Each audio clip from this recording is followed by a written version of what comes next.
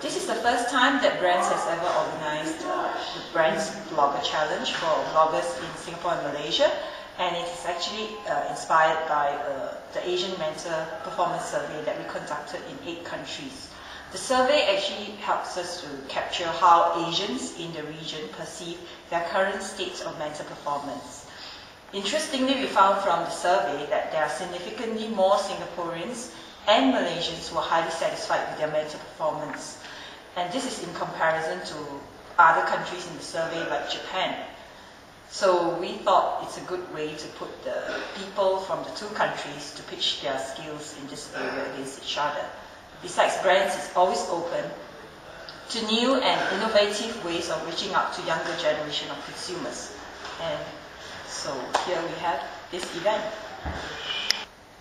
Every day, we do know for a fact that more and more people are turning to online sources, such as blogs and forums, to get the latest information and updates on products and services. We've already seen comments and blog posts about Brands products online and pretty regular basis. So we know that there is already discussion about us. So notice we at Brands remain open to engaging our consumers through new and innovative ways and reaching out to younger generation of consumers through relevant use of these online channels. The Brands Blogger Challenge is the first time effort by Brands to reach out to younger consumers via key opinion leaders online. By engaging these bloggers, we hope to build relationships with them on a conversational and one-on-one approach.